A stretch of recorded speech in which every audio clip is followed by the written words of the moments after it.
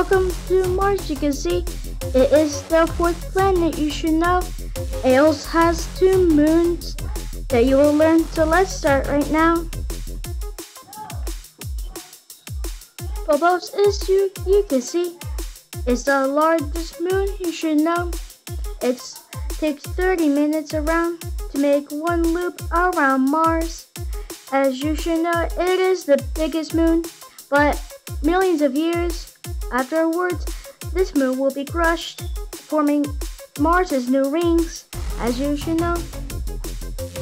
Deimos is the smaller one. It looks like an asteroid too, just like Phobos does. Deimos is smaller, but don't worry, this moon will not be crushed because it's not too close to Mars. And it does orbit Mars. But let's learn one fact that says it all. These 2 moons look like asteroids, so these things could come from the asteroid belt. That's why Mars probably has 2 moons. Ain't that interesting? Now, goodbye.